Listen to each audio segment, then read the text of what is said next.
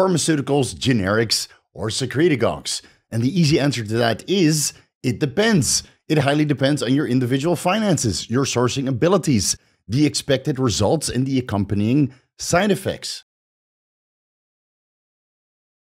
If you're after an equivalent of 2 to 3 IU's growth hormone and you're young and you only know gray area peptide websites, or your US-based compounding pharmacy doesn't really care about Article 503A and B, in which the United States Food and Drug Administration limited prescription of growth hormone secretagogues, then I would go with exactly that. Even though, depending on the stack of growth hormone secretagogues that you're going with, 2 to 3 IU's of Chinese generics might be considerably cheaper. But if you're going after higher dosages, you know, the bodybuilder dosages, then I would stick with pharmaceutical grade growth hormone, as that's exactly what it's been designed for.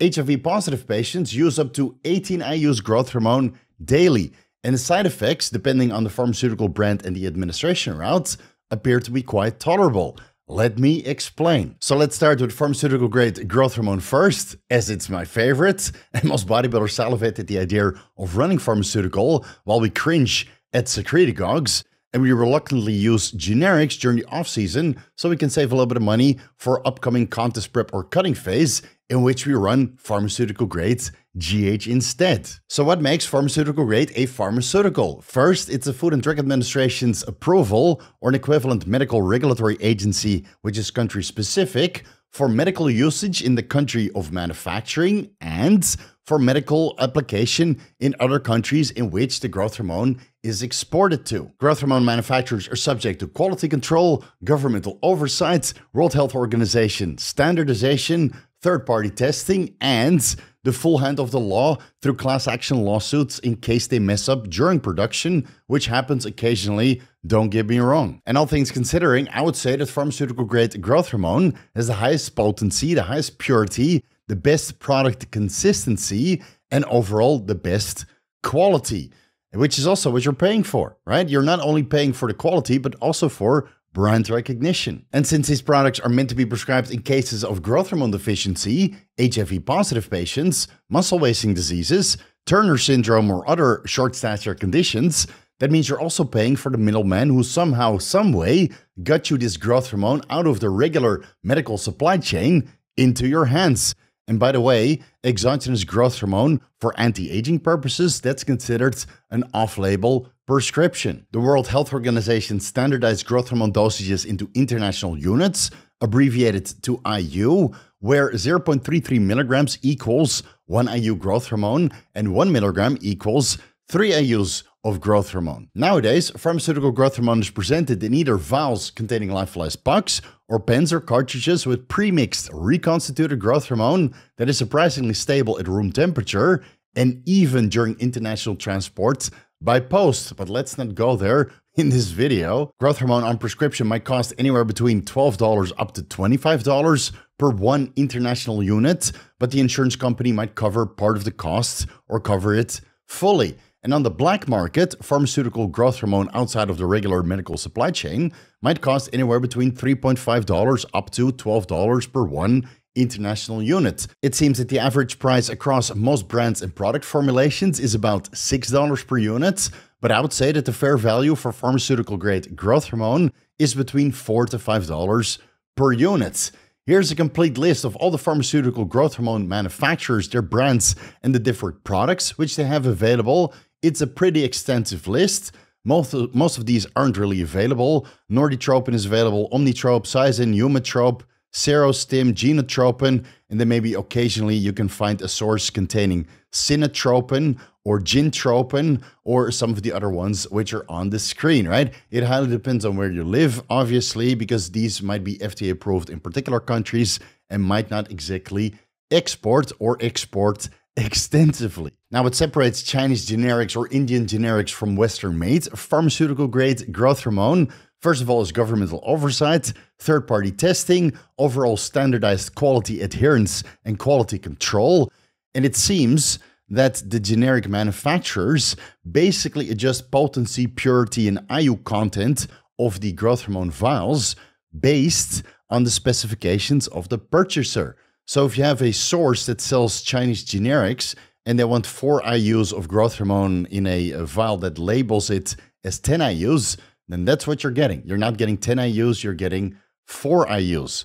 So basically, with Chinese or Indian generics, you never really know what you're getting, and you might have to test batch to batch to assure that you're getting what you pay for. I mean, generics might be underdosed, have subpar purity, might contain other peptides or compounds which result in undesirable side effects like water retention or injection site irritation.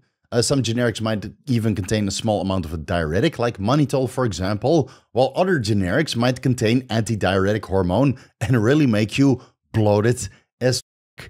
And thus, the inexperienced among us might assume that this increased bloat is actually caused by a very high potency impurity growth hormone, where in reality it's just water retention, your blood pressure is increasing, and you're not getting any anabolism out of it. And it might even be relabeled human chorionic gonadotropin, HCG, but it's easily determined with a pregnancy test, where you test positive, congratulations, you're pregnant, and your growth hormone is not growth hormone. It might be relabeled growth hormone releasing peptide 2 or 6, making you incredibly hungry, or another growth hormone secretagogue, increasing prolactin levels and cortisol levels, and might even give you facial flushing. But to be fair, nowadays that isn't much of an issue anymore. The quality of Chinese-made or Indian-made generics has improved a lot over the years, where depending on the brand, the potency and the purity might actually be on par with Western-made FDA-approved pharmaceutical-grade growth hormone at a significantly lower cost. So what do we need to pay attention to when we go with Chinese or Indian-made generics? Does the vial have a vacuum? Because if there's no vacuum with a fancy branded logo on top, it means that the source, the manufacturer, took a yellow top or blue top or black top or red top, whatever the discrepancy between the potency and the purity is amongst all of those tops. They took the top off and put their own fancy branded top on the vial, which ultimately makes it lose its vacuum. So that means some bacteria or other contaminants could end up in the lyophilized puck. So if the vial has a fancy branded top but no vacuum, it's probably contaminated, right? Or there's a very high chance of it being contaminated, and the growth hormone might denature as soon as you reconstitute it. Once you reconstitute the generic growth hormone and the solution turns cloudy, that means that the peptides have now been denatured, and the amino acid structure is either unfolded or broken apart into smaller peptides.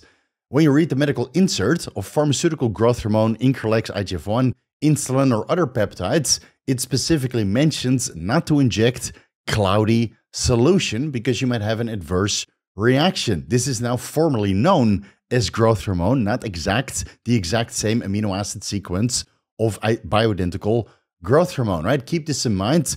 If the solution turns cloudy on your generic GH, just throw it in the trash. It could be caused by temperature fluctuations where they store the growth hormone in some sort of hot warehouse, and then it goes into the airplane by post where it almost freezes, and then it ends up in the post office in a hot climate, in a hot warehouse again, and then it finally ends up in your fridge. And the same goes for premixed, reconstituted generics presented in fancy pens, which seems to be all the hype nowadays.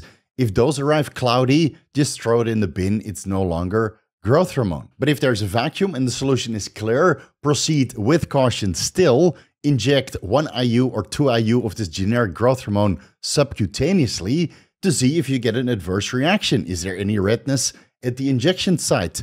Any post-injection pain, right? Try this for a couple days before you decide to go intramuscular. Do a couple trial runs to see how you respond to this generic GH. Send it over for third-party testing at a company like Janoschik. If it ends up being a purity of over 97%, then it's probably good to go. And it doesn't mean that a purity of 96% or 95% is considerably worse, but what are you getting for those other 3 to 5%? Right? Are those binders? Are those antidiuretic hormones or diuretics like mannitol making you lose all the water retention that growth hormone can potentiate? We're not entirely sure because third-party testing doesn't determine what the binders or the other preservatives or diuretics or antidiuretic hormones might be. They only check how much growth hormone is contained within the lyophilized puck or the premixed cartridge or pen. And then lastly, you can do a serum growth hormone test either through intramuscular administration or even intravenous administration, albeit that that's not for the faint of heart. You could do 10 IUs intramuscular, let's say 2 to 3 hours before checking serum growth hormone levels. after which serum growth hormone should be at least over 20 nanograms per milliliter, but ideally within a 3-hour window, it should be over 30 nanograms per milliliter on a 10 IU administration. And if you go with IV, the dose can be significantly lower at, let's say, 2 IUs growth hormone intravenously.